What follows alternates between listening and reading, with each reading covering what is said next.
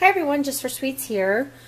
Today we are going to do some make-ahead garlic. I buy garlic at Costco in this huge bag, and I never go through even this much of it before it's moldy and bad and I have to throw it away.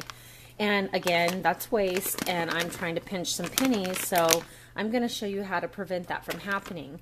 Now, you can either go there and split it with someone, and that helps, but you still probably don't go through that much garlic unless you own a restaurant or something. So I'm going to show you how I'm going to preserve mine, because I just threw my last bag away a couple weeks ago, and I bought a new one, and I swore to myself I'm not going to let that happen again.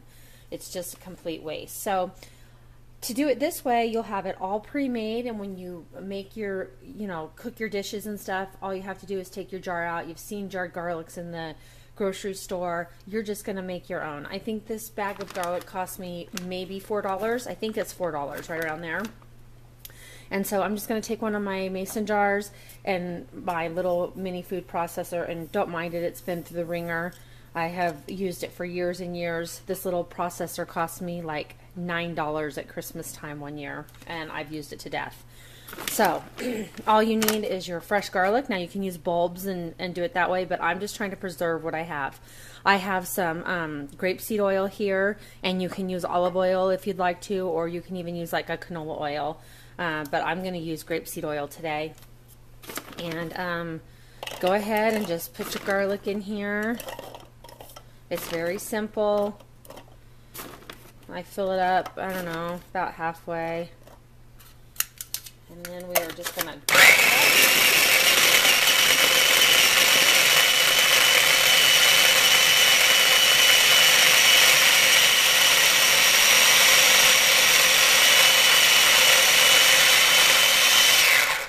And I do it to a pretty fine chop. I'll show it to you here.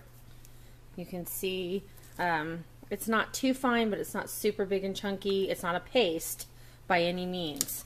So what you're going to do at this point is we're going to take that blade out very carefully, get that garlic off of there. You can see how much garlic this makes. It is so much. And I think those jars of garlic in the store, they're probably roughly right around $5 for a jar. And it's a much smaller jar than this one. And I think it's half the size of this one.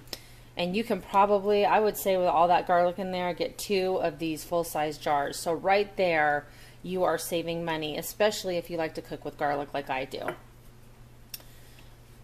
And it's going to preserve it a lot longer having it in the oil and in the canning jar. So basically, you're going to gently just put it in there as I get it everywhere, and that's okay. You know, the best thing to do would probably be to put a paper plate or something underneath it, and then that way as it falls, the plate catches it. And I will do that after I do this batch.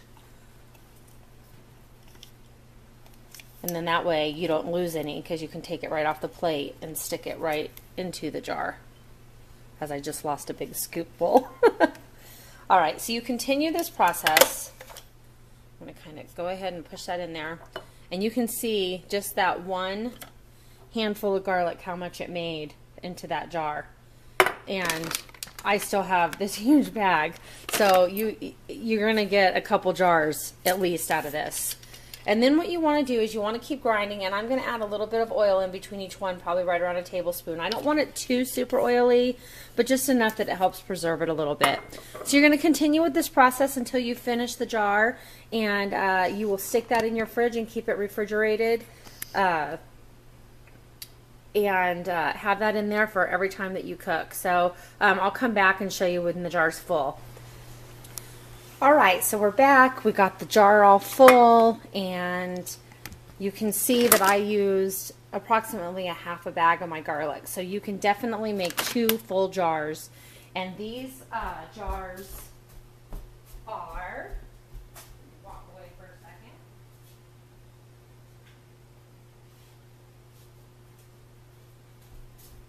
These are the quart-sized jars. I'm so bad at remembering things. I'm so sorry. These are the quart-sized jars. I wanted to make sure I didn't want to give you the wrong information. So you could probably make, with 1 bag of garlic, at least fill 2 quart-sized jars.